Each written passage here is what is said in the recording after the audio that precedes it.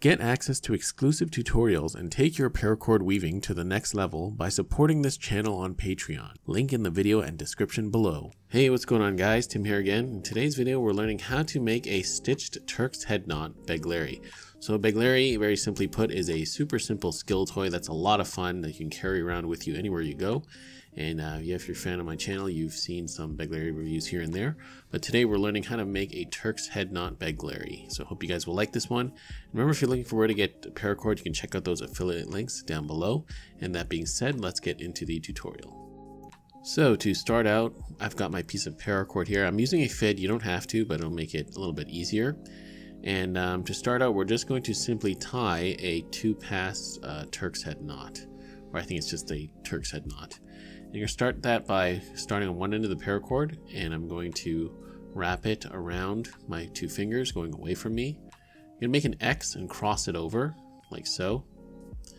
And that's kind of like the second wrap, and bring it back around to the front. And notice I do kind of cross over the bottom right part of that cord. Now, working with the fid end, I'm going to go under that section right there on the right and bring it out the top. Right, so bring that cord all the way through. Now, rotating my hand towards me, I'm going to cross over those 2 cords on the back. And you're going to push the one on the right underneath the one on the left. Just make a bit of an opening like so.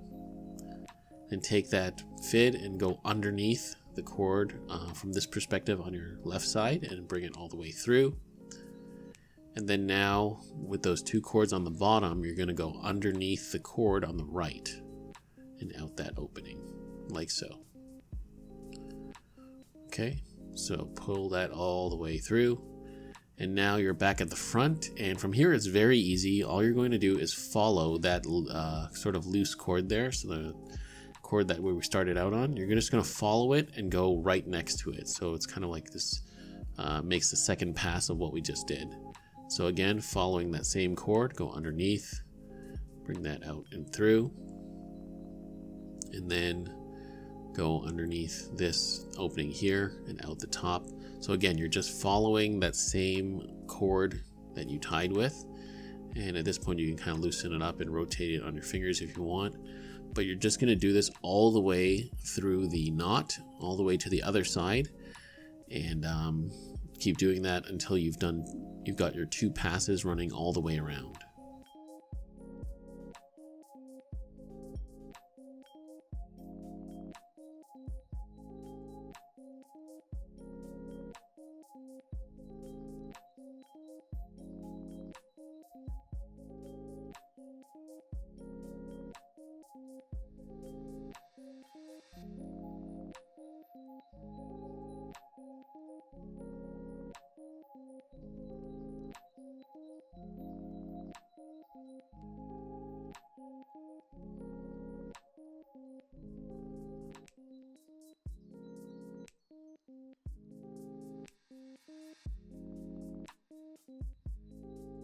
Now, when you get to the very end here, you're going to go under this one last part. See how we're meeting the part where we started?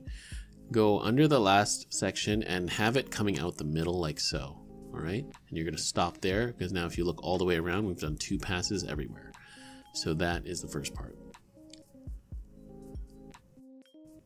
Then from there, you're going to just start cinching the entire thing closed and get it a lot smaller. You're not going to cinch it all the way till it's completely shut, but you definitely want to make it a lot smaller. So start by working the excess of the Turk's head knot through the rest of the knot. I just kind of arbitrarily start working that slack out anywhere.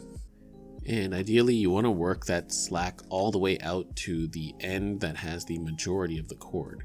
So remember, you're not getting it all the way closed, you're just getting this Turk's head knot a lot smaller, right? So get that all the way out to the other side.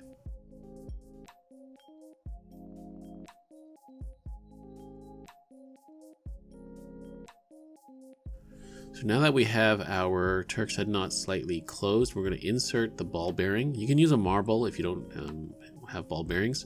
And now we're going to close it pretty much up all the way.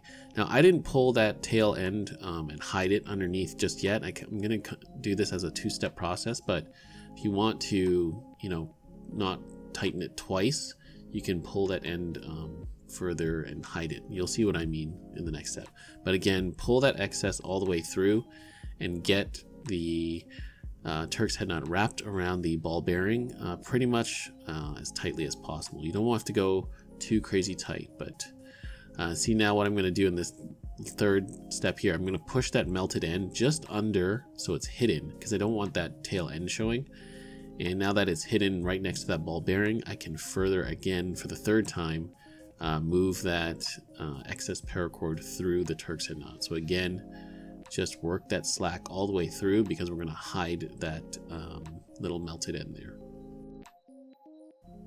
Also, to make it a little bit easier on your fingers, if you have a knotter's tool or a fid, you can use that instead to pull up on the excess cords, because it can get a little, tiresome on your fingertips. So feel free to use your knotter's tool or your fid to make the process a lot easier. So now that that first side is done, we're going to tie the second Turk's head knot. But what you'll notice is I'm actually going to have to lead with the end that I've already tied the ball bearing into. Now, I know it's a little weird, but you kind of have to do it this way. Otherwise, it won't work as a Begleri, because the joiner cord will be coming out the side of the Turk's head and not the middle. So again, I'm going to do the exact same thing as before. I wrapped, the cord around my fingers, the first step, and you're just going to, again, follow the same process of tying that very same Turk's head knot, but this time you're using that end with the ball bearing as your lead. And it can get a little tough, but you know what, by doing this on your fingers, you have a lot of freedom, because it's a lot bigger than it needs to be, and you have that slack to work the ball bearing through. So tie the exact same Turk's head knot with the ball bearing, and just do the same process until it is done.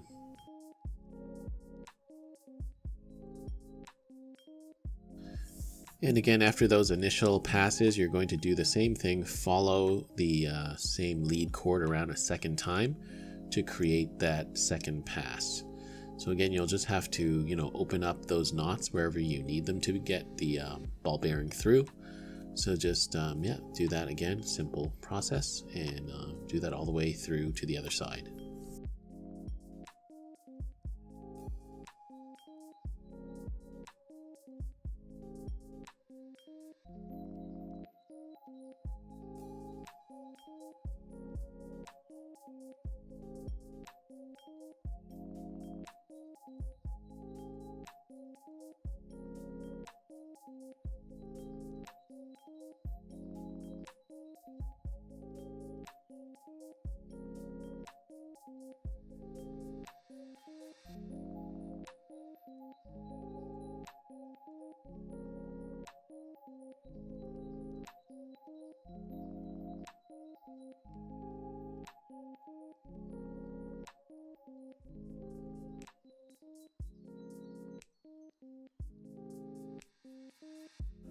So now after you've tied that second Turk's head knot and you've started to cinch it a little bit closer, closed and a lot more small, you're going to have to determine your mid-cord length now.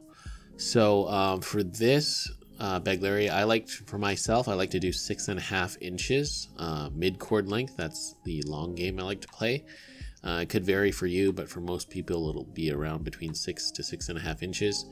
And I'm actually going to make that mid-cord 6.25 inch, because on the other side, when I finish the Turk's head knot, I'm going to have to pull the melted end and hide it again like I did on the first time. But that small bit of cord that I have to pull through to hide the melted end will increase the mid-cord length. So I know it's kind of a little over the top, but I like to be very specific with my mid-cord length. So I'm going to make that mid-cord 6.25 inches. And right now I'm just again pulling all the excess cord through to the other side and slowly cinching up the second Turk's head knot. And that being done now, I'm going to start closing up the second knot after putting in the ball bearing again. So again, I'm just going to start pulling the excess through, and you make sure you want to pull all that excess cord out through to the long end, or the, I guess you can call it the waist end. Of course, you don't want to pull the excess cord to the middle because you want to keep that middle cord, the joiner cord, that specific length. So again, I'm going to just tighten everything up and get that Turk's head knot as cinched up as possible.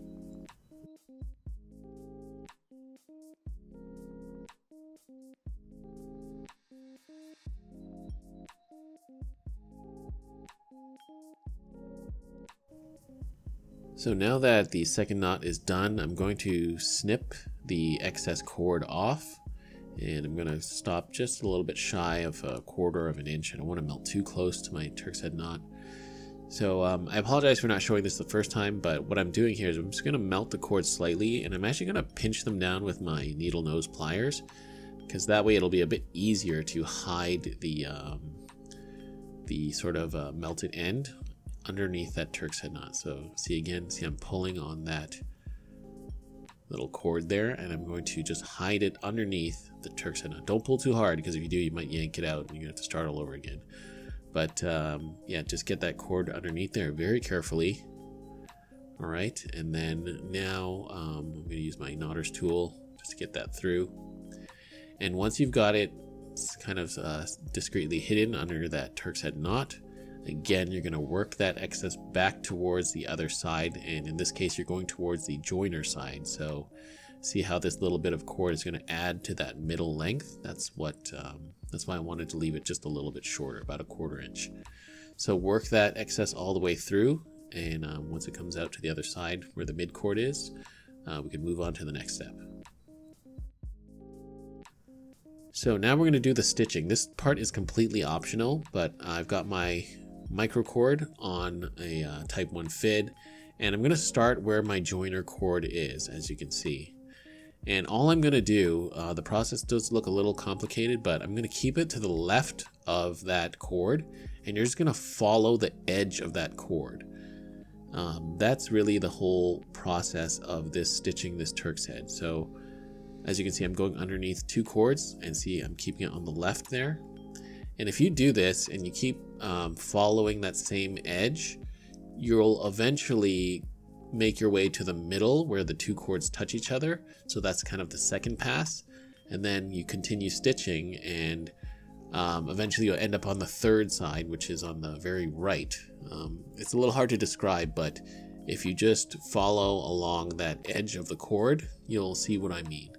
So all I'm doing is following that edge of the cord. I'm going underneath these cords 2 at a time, and you're just going to pull all your microcord through, and make sure that microcord stays on the current side you're working on.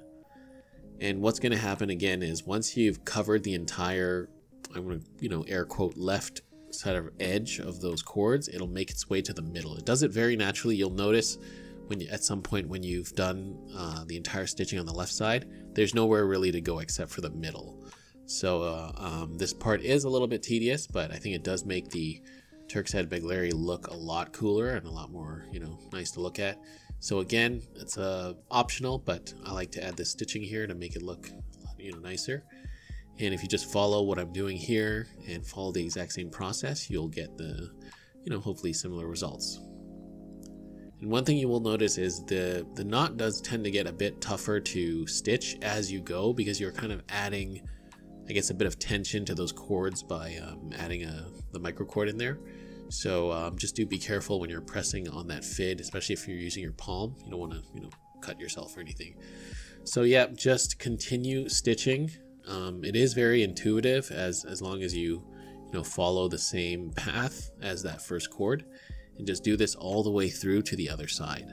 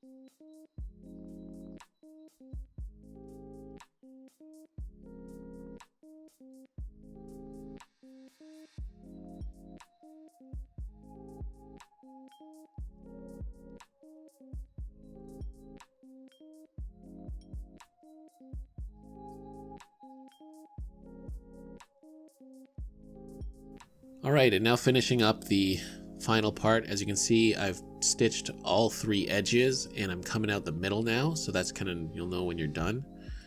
So pull that cord through and yeah, just get everything, make sure it's nice and tight and make sure all the cords are sitting where they're supposed to sit. And all I'm going to do now is clip off the excess microcord. So don't clip it too close, again, just maybe an eighth of an inch out. And then what I'm going to do now is I don't want that little melted end sticking out, so I'm going to melt it with my lighter, and then again with the same fit or your knotter's tool, whichever you're using, just kind of tuck it underneath the where the Turk's head is. It's going to be a little bit tough because I'm sure after all that stitching and knotting it'll be very tight, but again, just carefully press in on that melted end and just tuck it underneath.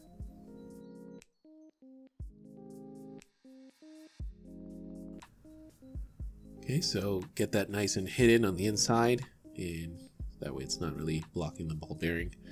And that is the process. All right, so we've done one side and now you're just going to do the other side. So we're going to do the exact same process. I'm not going to go through this exactly again, but yeah, just do the exact same stitching process all the way to the other side. And again, snip and melt the cords as you would.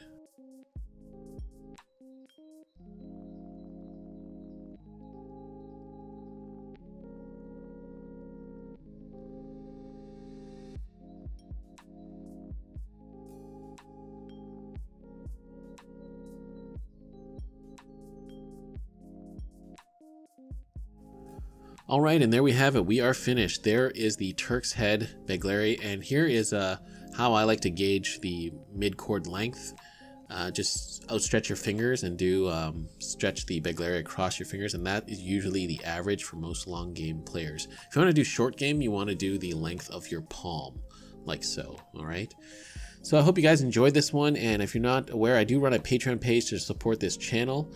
You guys want access to exclusive tutorials, feel free to check out the link to that in the video as well as description down below. Also, I do have some merch running now on Teespring. If you want some official Weavers of Eternity merchandise, t-shirts and stuff like that, and mugs and whatnot, feel free to check that out as well. Link is in the video. Guys, thank you so much for watching. See you on the next one.